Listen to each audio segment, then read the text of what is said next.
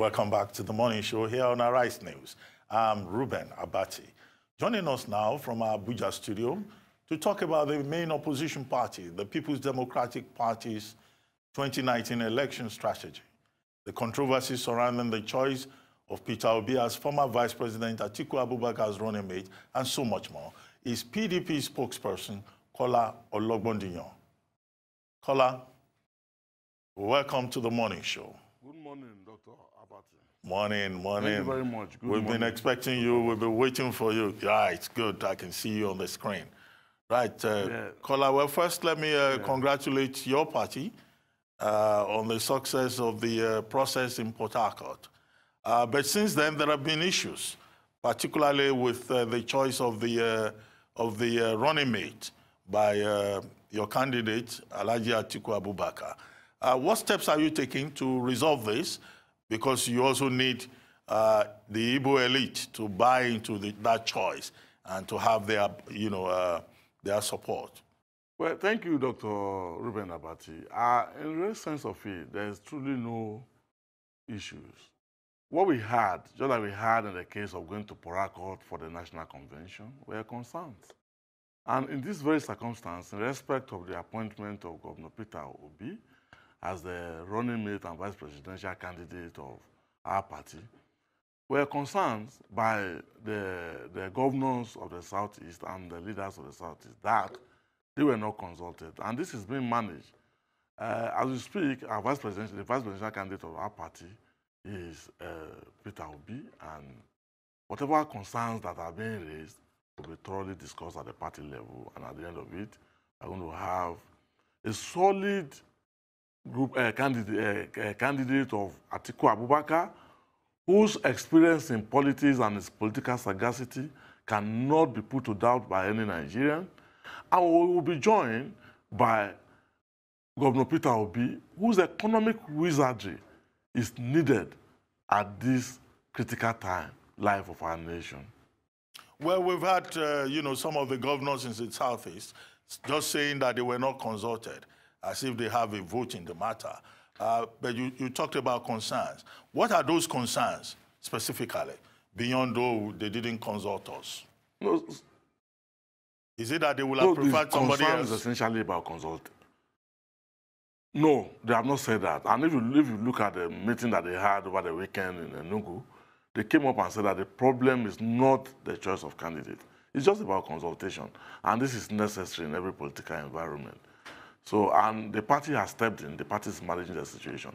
We do not want the ruling government to, as usual, try to use that to divide us or cause disaffection among our ranks. And that's why, essentially, the party has moved in quickly. And in a couple of days, I think this issue will be behind us. The presidency has issued a statement, a travel ban on about 50 high-profile Nigerians or even more. And your party has issued a statement condemning that. But there are persons who are saying that an executive order is not in itself a bad thing, but that this particular order seems to be targeted at the opposition, particularly members of the PDP. What's your position as a party? The position of the People's Democratic Party is that for you, Dr. Abati, you've been around in the political environment, and if you compare this executive order to Decree 2 of 1984, there is truly little or no difference. This is an attempt to foist fascism, autocracy on our democratic setting. And the People's Democratic Party has totally rejected that executive order, and the ruling government is banking on the pronouncement of the Federal High Court. We are going ahead, and we're going to appeal. We will ensure that that judgment is appealed. Because this is a deliberate effort by the ruling government to silence the opposition, to fight those whom they perceive are the enemies of this administration, to engage religious leaders and even traditional rulers and the business community who have seen through the administration of President Muhammadu Buhari and have discovered that it has nothing and virtually nothing to offer our nation.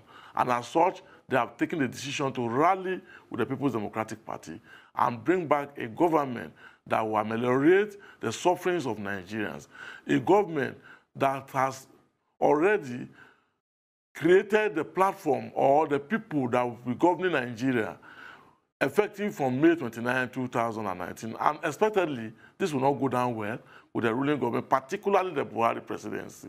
And they are doing everything to truncate the will and the desires of Nigeria. Well, you mentioned religious leaders, and I find that interesting because President Buhari has only a few days ago said, look, religious leaders should stay away from politics, partisan politics, that is, and allow politicians to do their own thing.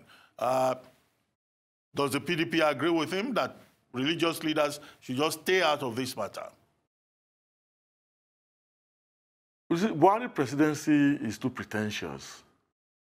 And I say so because 3.5 years ago, 4 years ago, as the candidate of the APC, President Buhari was attending every religious setting. He was found everywhere. And his party secured the support of the Redeemed Christian Church of God. And as we speak today, the vice president, Yemi Osibanjo, is a pastor of the Redeemed Christian Church of God. So why the pretense? Is he saying that religious leaders are not members, are not Nigerians? Is the Buhari presidency trying to suggest that we can operate without religious leaders? The truth of the matter is that the government and the administration of President Muhammadu Buhari has absolutely nothing to offer Nigerians. And they are looking for every means to ensure that Nigerians do not rally with the reposition, the reform, the rebranded People's Democratic Party to create a new governance that will solve the problems that the Buhari presidency has created. Well, I mean, I think maybe you should try to understand what President Buhari is saying. He is saying that, look, his government is fighting corruption, and that the PDP is a nest of corrupt persons. It's a gathering of persons who cannot even travel to the United States, a gathering of looters, a gathering of people whose integrity is questionable. Maybe what he's saying is that, look, religious leaders should just stay apart so that they don't get corrupted, particularly by members of the PDP. Well, the religious leader that I'm referencing in this statement understands Nigeria and even know Nigerians better than President Muhammadu Buhari. And it's a statement of fact that President Muhammadu Buhari is not fighting corruption. He's only fighting the People's Democratic Party and perceived enemies or opponents of his government. President Muhammadu Buhari cannot claim to be fighting, they cannot claim his administration is fighting corruption. Whereas his former secretary to the government of the Federation was alleged to have cut grass with over 200 million naira. And up to today, he was just removed from office and his cousin brought in to replace him, and Nigerians have had nothing of that. There are several sleazes in the petroleum sector which is under the direct supervision of President Muhammadu Buhari. Not one investigation has been carried out. Mena, who was alleged to have taken billions of naira, was removed from office. As a matter of fact, he became a fugitive of the law by taking to his feet and running out of the country. Today, he's not only back to the country, he was reabsorbed into the system, and as we speak, is a candidate of the All Progressives Congress. The factional chairman of APC, and I speak to Adams Oshiomhole, has a case, a petition in EFCC. EFCC refused to investigate him. Pastor Oche, a Nigerian from Edo State, where Adams Oshiomhole comes from, is in court seeking mandamus to compel EFCC to carry out investigation. Funnily, the wife of Mr. President, Aisha, is in tango with his ADC, ADCAM, over alleged corrupt money in the region of 2.5 billion naira. All these logs are in the eyes of the Buhari presidency. They haven't done anything to cleanse the logs in their eyes. They are coming to condemn the People's Democratic Party, who, while in government, did not only arrest, investigated, and caused to be prosecuted its own governors, its own ministers, its own Senate president, and whatever. And as a matter of fact, all the institutions that are being used to fight corruption today were established under the governance of the People's Democratic Party. Since President Muhammadu Buhari was elected into office in 2015, he has not shown any demonstrable effort, either within his government or outside of it, to fight corruption. So he's only mouthing to try to get the international community to be in his support as fighting corruption. The average Nigerian on the street of Lagos, Port Harcourt, Abuja, Kano, or wherever, knows the fact that President Muhammadu Buhari's administration is not fighting any corruption. Rather, it is in a struggle to demean, to discredit the opposition party, and ensure a self-succession plot of being the candidate of his party. Well, somebody who is watching you and listening to you will say, well, you are doing your job. We had Festus Keyamo here, who is the spokesperson of the President Buhari campaign organization. And he painted a different, picture, a picture that, does not promote the PDP. But the PDP, all of a sudden, seems to have bounced back. What is the strategy for making sure that you win? Because I don't see a strategy out there. I just see, people just making statements. What's the strategy? The strategy is the Nigerians. The People's Democratic Party before now could be considered an elitist political party. But as we speak today, the People's Democratic Party is on the side of the people. The People's Democratic Party is on the streets of Nigeria to make demand on behalf of Nigerians in respect of good governance. And as such, the leaders of our nation, and when I speak about the leaders of our nation, those who split their blood to keep our nation one. And I speak to people, respectable Nigerians, like President Olusegun Obasanjo, like General T.Y. Danjuma, like former military president Ibrahim Babangida, and many of them in that culture and in that tradition have seen to the end of this administration. President Muhammadu Buhari was brought into governance to come and help the cause of Nigeria. But it is clear and manifestly so to every Nigerian today that President Muhammadu Buhari has nothing to offer our nation. And as such, Nigerians are today rallying with the People's Democratic Party to make sure that having rebranded, having reformed, having repositioned, and having been able to convince the majority of Nigerians that if it is returned back to power, it will do things differently from the system that was used in the time past. Nigerians have no choice than to rally. Why should Nigerians trust the PDP? And electoral and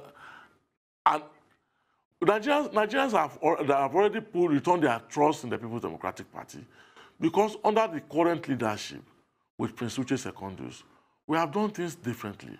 We have had, the issue was about imposition essentially, but we have had two primaries in for state gubernatorial candidates, and we have done it perfectly well. In Port Harcourt, a couple of weeks back, we had a presidential primary, which was adjudged by majority of Nigerians and even members of the international community that were present, that this is the best electoral process that has been witnessed in the political history of Nigeria.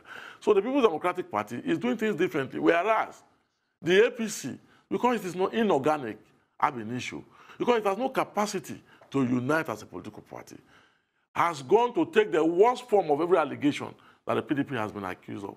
So Nigerians have been able to have an option. They have weighed the PDP, and they have weighed the APC too, and they have discovered clearly that it is better that they stick to the People's Democratic Party. Well, earlier on, you referred to former President Olusegun Obasanjo, and he had a meeting with the leadership of your party and with your presidential candidate, Alhaji Atiku Abubakar, a few days ago, and publicly endorsed him. What is the story behind the story? Are we likely to see President Obasanjo returning to the PDP? Well, President Olusegun Obasanjo is an elder statesman. And I tell people always, even in private discussions, that one thing that you cannot take away from President Olusegun Obasanjo is his passion and love for this country. There are those who will hold contrary opinion, but I have watched President Obasanjo, even as a reporter in the presidential villa, I have watched him closely, and I have seen that this is a man who truly loves this nation. And as such, whether in PDP or out of PDP, President Olusegun Obasanjo has arrived at a conviction that Nigeria has no headway under a president who will go around the world and demarcate his country. Under a president who will have the opportunity of visiting the United States of America, since that has become the parameter of becoming president under President Muhammadu Buhari, will go to America and refuse to sell his own country, and rather went and bought what America had to offer him, without trying to convince America and say, look, we also have agricultural products too. And many issues like that around the presidency of President Muhammadu Buhari, it is clear to everybody, and manifestly so, like I said earlier on, that this presidency have no plan. This presidency has no dream. This presidency has nothing and absolutely nothing to take us out of the woods. Rather, the only capacity that the Buhari presidency has is to sink us further into an abyss. Well, Kola Ologbondiyan, I've been listening to you. Have you started the campaign? Because some of the things you are saying, you sound like the campaign has already started, even when the INEC has not blown the whistle. Well, we are yet to start the campaign, but the campaign by itself is manifest among Nigerians. And you can see the campaign in the realm of the hunger that Nigerians are going to. You can find the campaign in the realm of very low purchasing power of Nigerians, the kind that was not witnessed in the history of our country until President Muhammadu Buhari came to power between 1983 and 1984. You can see among Nigerians the starvation, the killings, the bloodlettings, the insurgency.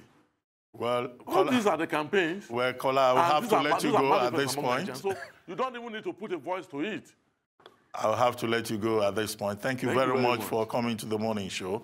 Thank you. I'm sure we'll be talking to you again as we move closer to the elections in 2019. Well, that brings us to the end of the morning show today. Thank you for watching.